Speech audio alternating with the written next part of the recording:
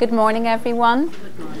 I'm just going to start. I know there are people still coming through the door, but today, as I'm trying to hopefully get you to participate, I want to try and make the most of the time that we have got. My background, my name is Jill Pearson. I've worked internationally for maybe 15, 16 years. It's so long I cannot actually remember. And I'm currently working as the head of mathematics at Repton School. One of the things that I am really passionate about is to try and get students actively involved in learning and not being passive learners. And I think many of us have been brought up in a system where we sat passively and we were very obedient students and we did everything that we were told to do. My view is that unless a student is actively involved in their lesson, then the true depth of understanding will not necessarily get to the higher levels that we would hope all our students could attain. Today, I'm going to focus at trying to get the students active within a classroom environment. I've done lots of work with students on bigger scales, sometimes looking at 300 or 400 students at a time, in hall environments where they're all doing activities. Some of you may be familiar with the Dragon Maths type activities or the CMAC, which is Southeast Asia Maths competition, because I used to work in Hong Kong. And on a big scale, those things are already set up. But often inside the classroom, we can regress and we sometimes avoid these opportunities where the classroom is lively and it's noisy and it's in some respects actually out of control. I love out of control because when it's out of control, then that means the students are in control and not me. And I'm hoping that today, by the end of it, you'll be happy to have your students more out of control and leaving them in charge of their learning. Now, the very first activity that I want to look at with you today, which is not necessarily active, but certainly it gets the whole class participating. I'm hoping this is going to work. Underneath your seats, you will see two sheets. The one I'd like you to use at the beginning is the green sheet. So the smaller green sheet. And the first activity, I have to keep walking fast. Would you like to sit there and just press that little button every time I say it to you? Press it one more time. Is actually the bingo. The green sheet. And if you've not got one, there are just two spare at the front. So please come up if you want an extra one. These are called the bingo cards. One more time. And each game that you use will give you 40 bingo cards, and I've actually done 80 for today, so we may have some people winning at the same time. That's not a problem. If you actually look at it, we have 4 sets of bingo cards, and also you can choose from those 4 different sets, but there's really no difference in ability. Now, I must say, in terms of my feedback, I would love them to be of a different ability so you could differentiate the cards depending on the group. But that's something in terms of the website's development, and we would feed back. It's been a website that we just happened upon by chance in our department, and we have used it extensively, and the students have responded superbly to it. If we, oops, too soon, just back one.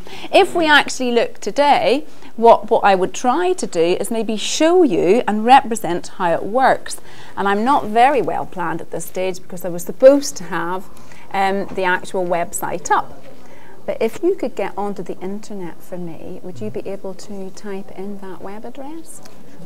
It's called mathsbox.org.uk. Let's hopefully it'll come up. Now, that's me straight into the website, but I'm not exactly sure how to bring it up. I need someone with some technical prowess to do that. But what you're going to do is you will see a website, and there are a number of different questions that will actually come up, and you can flick through those questions. And I'm just going to see, we'll wait for a moment to see if we can get off the PowerPoint and show that to you. We just have to go away from the PowerPoint and then just, yeah, so if we go into here, into the internet, so just down here. Is it coming up? Yep. Yes, okay. So the one we've focused on today is actually one to do with indices. One of the things you will do is you'll just go to number, and then you'll come down and you'll see all the different aspects that you can look at The one we're looking at the minute, I think, is a simplifying of surds. It says in the top right hand corner. So if we click on that, we've got a number of different activities. We've got the bingo that I'm looking at first of all, but I'm going to come on to the treasure hunt activity. I'll also come on to the settler. If I actually just click on bingo A, I will show you an example of what they see. So of course, before that, or maybe just as an introduction to it, I would maybe just start with that in the class with no introduction at all, and let's see how the students use it. If we find that there's something they've forgotten, we'll deviate and we'll look at some examples together as a class and then go back into the bingo game. Now, I'm not sure if anybody could simplify that. I'm hoping that we have the mathematic ability to do that. But what you would do is you would try and simplify that and then look on your bingo card to see if you've actually got the answer. Now, I would say at this point, has anybody actually got the answer of the root of 12? 2 root 3, fantastic. So what you would do is the class say, right, you can score that one off. Now, it depends on the class. If it's a low class, what we would say is you're looking to see if you can get a row or a vertical column or even diagonally with 4 in a row. What we have done with some of our brighter classes is we've made them keep going and using it as a speed activity. Then you say you have to get full house. And at the end of that, it's up to the students. It depends what your class is like. We expect the children to get up and probably do a little dance to say that they've won bingo. They actually get really excited. And sometimes the prize is dependent on what I've got, maybe a sweet or a chocolate or something like that, to say, well done, you've actually won the bingo. But mostly that should be about a 5-10 minute starter. Any longer than that and it's ineffective, okay, because it sometimes goes on too long. Sometimes from it we might decide that there are issues that we need to address, so we might focus on that as a starter, and that might deviate the lesson into actually specifically looking and reviewing the simplifying of surds. But that's entirely up to you and what you would do in the lesson. But that's just the starting activity, and I'm really only using the website to give you a glimpse because we don't really have time to do it all, because the next activity I want you to participate in. Now, I was going to stop there because I'd rather with each activity just get you to ask me any questions rather than leaving them all to the end. So in that regard, do you have any specific questions about how that would be delivered? Or does it seem quite self-explanatory? Okay, no problem at all. Thank you so much. Now, the second activity is the one that I need you to be prepared to do something about. I'm looking at the rows, and I would like each row to work together. Now, it's going to be quite disruptive, but here we go. You have a yellow sheet. It's not the yellow sheet I want you to work on. I just want you to put both sheets, yellow and green, under your desk. Okay? I'm hoping that you will have something to write on from today. We'll come back to the yellow sheet later. You'll see around the room on both sides some laminated sheets. This activity is what we refer to as a treasure hunt. And what I was hoping you could do today are in your respective rows, whether there be 4 or 5 in each, is to together see if you can go around the room and to try and find out what the order is in terms of how these can be solved.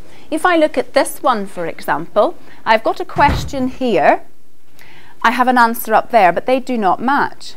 So therefore, 2 to the power of 2 to the power of 4 is 2 to the power of 8. So therefore the answer is 156.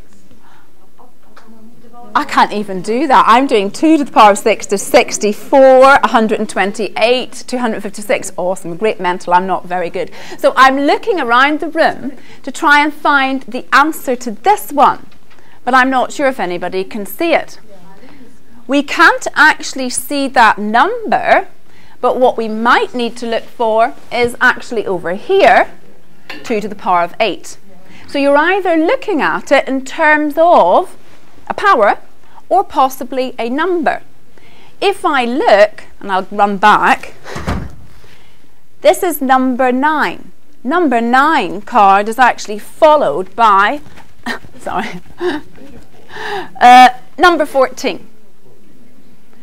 Now what I would like you to do is within the next 5 to 10 minutes is to try in your teams to see who's the first one that can find the complete loop. So therefore we go from 9, we go to 14. What comes next? And you have to come right the way back to 9. I'm setting the timer. You have 10 minutes. Go. They will explain to you.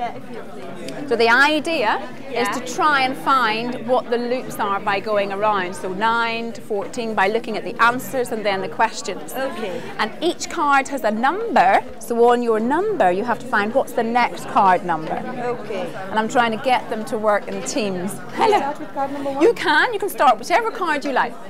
You don't have to start with 9. You can start anywhere you like. I do have an answer sheet. Like a pattern or something? Just the answers. Basically, I'll not show it to you, but you should see. Hey, look. I will not promise. I'll time it if we, hopefully. What, dear? Okay. And we should write the answers? Oh, no, not on this sheet. Just on your page. Oh, just on your. We never use this now. You're not yet. Later.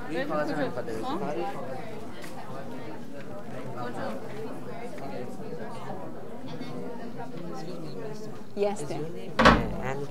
No, my name is Jill, Jill. You're representing the session, right? Yes, I am. So can you repeat your name? Jill. Jill. Yes, is that okay? Jill. Yeah. So I have to No. pronounce your name again. That's okay.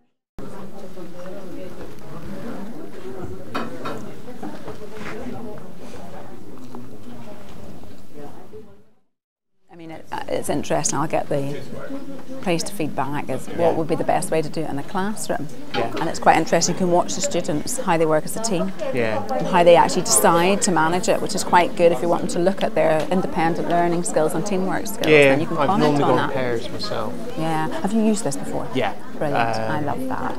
Where did you find it? It was just one of our teachers actually just discovered it. Well, not this website. This is brand new to me, which was what I was coming for the question for. Oh, right. Is it a paid website? Or? Yeah, it's free. It's completely free. Now that's why I thought I must show this to people today, because we're wondering when will they actually put a subscription on it. Yeah.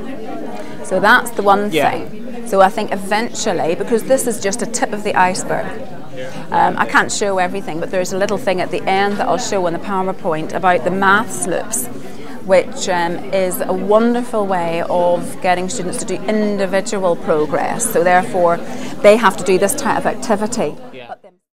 Okay, don't worry. Oh yes, what we're doing is I've just got the group to do an activity where if you look at each card, you've got the top part which gives you the answer, the middle part is the question, but they're not matching. Then you have to go away and then find out which card. Yes. And I'm just getting the group to actually look at it and to see what sort of pitfalls you might find in a lesson, and then we'll discuss sort of things to look out for when the students are doing it. So by that time they will learn it? Hopefully. That is the idea. Okay. It was a bit late. Don't worry. What we were doing, we've just gone through a little, I'll show it to you at the end, I'll go through the bingo. But this exercise is what we call like a treasure hunt, trying to help the students by obviously practicing their mathematics to actually in the end find the hunt, okay? That means 2 to the power of 2 to the power of 4, number 9, is actually 2. Hello, are you okay? Not yet. That's for later. That's the final bit. This is not this one. Okay, do I get this? Oh wow, come here. I haven't brought any prizes today. You may have my muffin. The muffin can be your prize. I actually thought about getting some treats, but anyway. 20, 19, 10. Excellent, ladies. What a great team you were. Have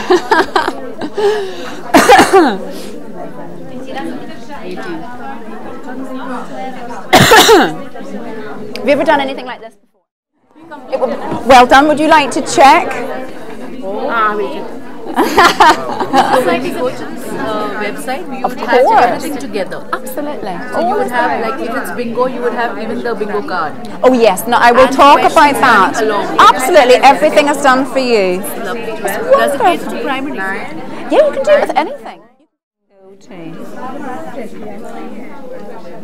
Well, we've got 6 to 20, and then you've got 11 to 1, and 5 to 13, 10 to 3, 9 to 8, 17, maybe that's carried on from mistake there, 19 to 10, yes, 16 to 12. Now the concept is to try and put them all together, so you go 12 to 15 and then 15 to 9. So that 6 to 20, 20 to 19, 19 to 10, 10 to 3, and so 3 to on. 11. Oh, that's well done. Oh, but let's see.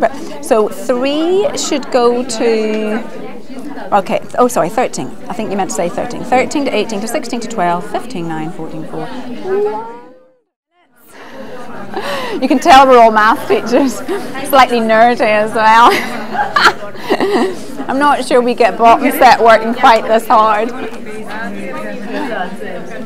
I'll just...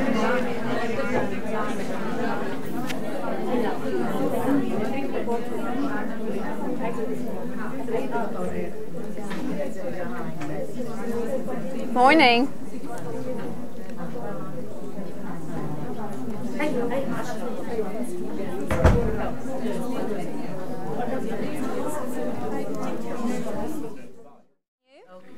I know some people are still working. That's wonderful. That means that you actually wanted to get to the end of the activity.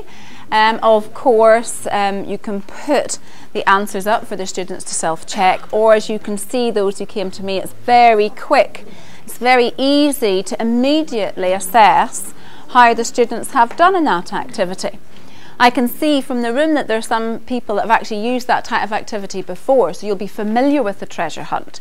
I think what I'm trying to say to you today is that the website that actually contains all of this stuff, which is I'll put it back up on the screen, mathsbox.org.uk, is actually free. And it has a wealth of information there on all of the disciplines in terms of mathematics.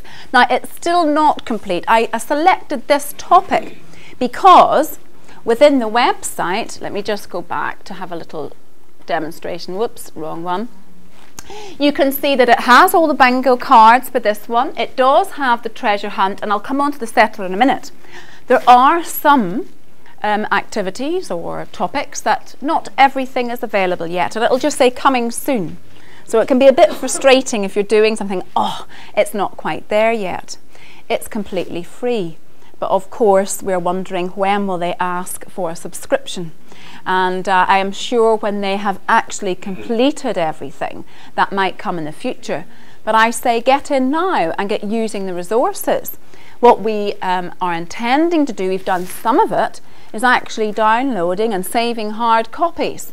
And in terms of the bingo cards, it is very easy to actually take them, colour them, laminate them and use them over and over again. Similarly for the treasure hunt. It's a resource that you can keep and obviously integrate into your schemes of work, and then people, teachers, etc., they can use it whenever it's suitable. Now, I'm not sure what time I've got left. Obviously in a class you're very obedient because clearly we're adults, and it can actually get quite disruptive. And one of the things that we do tend to do is for those students, say, who've actually finished first, we have what we call the settler activity, which is also part of this website. And you'll see here the settler is just on the top right. I've deviated from my PowerPoint, and I will go back to it. But the settler is basically a wonderful way sorry, I'll let you click through. A wonderful way to get the students just to calm down again, okay, to come back to doing some individual learning task. I mean, obviously it's all focused on the laws of indices today. You do not have to do a lesson completely on laws of indices. You could have 3 different topics going in the one lesson if you so see fit. But this one, sometimes when I first looked at it, I really didn't have a clue what to do with it. The idea is that you can see on the right hand side, you can see there are 4 rows of 5. There are 20 questions. whereas on the left-hand box, there are 25. Now, what you've got to do is to actually simplify all of the 20, then take them out of the box, and then you'll be left with 5. Those 5 are put in here, and the total of them will always come to 5 root 2. So, no matter what sheet your students have, the answer here is always the same, which is great for you, but all the students are doing different questions, but at least when they ask you, have I got it right, you can immediately say, there must be a mistake somewhere in your work. And that's what we use to bring the class back together and to get the students working on their own on a task that consolidates what the lesson was actually hoping they would achieve. Then hopefully at the end of the lesson the students can demonstrate through the settler if they have understood what your objective was, or are there any remaining conflicts with their understanding. Okay, now those were the 3 main activities I just wanted to present to you today, and what I'm looking at, whoops, back one, my dear. I think you will be able to get a copy of the slides, okay? But if we go back one, please, and another one. That's the website if you wanted to take it down immediately. Maths box, make sure you've got the .org.uk, and save it and just explore it. I'll keep going through the presentation and I'll come just to the end slide. Just keep press. Keep pressing, just keep going. Obviously keep going, that's great, and again, yeah, keep going. This one was just showing the treasure hunt, keep going. That was the settler, and stop. When I actually got my numeracy coordinator to check the PowerPoint, I said, well, what do you think? Is there anything else I could add? And he said, yes, you must tell them about the maths loops. And I think some people can find these even when you're just Googling for, different tasks, etc. But this one, he was saying he particularly likes it. And we've been using it with our exam students to get them to actually focus on their own self-assessment and their own progress. And basically, it controls the pace of their learning, but it's continually self-assessing. Now that, if you go into the main website page, is in the bottom left-hand corner. When you open it, sometimes the window is too small and you don't see the full picture. It's in the bottom left-hand corner, but you can explore that for yourself. Okay. Now, one thing I did want to ask when you were all doing the treasure hunt, what sort of implications do you think would arise within a classroom setting for that activity, from your experience of actually doing it? Hurdles that you think you might come across that you would have to try and manage? Coordination of the team. Okay. What we have found, that's fantastic, thank you. In our classes, one of the things we actually want and we report on the students is their ability to work as a team. Their ability to think tactically and to be able to do a task efficiently. And often you've got students who will work superbly together as a team, and you have other teams that simply do not understand how to think about the best way to actually focus on the activity and get to the end of the activity first. And so in that regard, I think those are there are many other things that you're assessing, not just the maths. You're assessing how do they work together, how do they collaborate, how do they communicate, how do they verbally talk about their mathematics, and how can they transport that to coming to an end point together for success. And that's all I wanted to say today. It's over to you if you have any questions. But thank you for participating, and thank you for bothering to get up, because I think some people thought I was mad, but I thought no, they've got to get up, they've got to do it, because we have to experience it, because that's the best way to learn. Okay, go for it, to the floor. Or maybe it's one of those lessons where everybody understands and I'm very happy. Yeah. These sort of activities, do you tend to, obviously, you've got to teach them the basic skills of what are the indices. Yes. So would you tend to be using this as a preliminary to be checking, or do you tend to use it as a starter? That's a great question. What I have been doing, because my timetable focuses on exam classes, and you know when you're maybe getting the students prepared for the exams, the mock exams, we've got this typical type of question, which is more of the fundamentals, you know, your sort of C, D, B type questions. I try and do them as starters, like a revision, sort of to bring back into their memory those skills. So I've been using them for my older kids as starters. I think if you were looking at your younger students and introducing it first through activity, then you could use it as a plenary. So it really completely depends on the class and what you're hoping to achieve with them. But it's true, it depends. Sometimes I even use them as a plenary, just, you know, just to say, let's get a bit busy. And the students come in and go, please miss, can we do bingo today? You know, they absolutely love it, but I'm not sure whether they like the bingo or they like the fact that they could get a sweet. So anything to sort of encourage them to learn and to enjoy their learning. But yes, it depends on the group. It really does. Anything else? I'm just trying to... I think that's it. Excuse me. Oh, yes.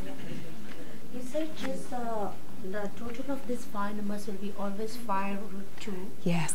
Whatever the numbers will be here. What's the logic behind it? Like, are the numbers arranged in such a way that for this group of numbers, the total will be that?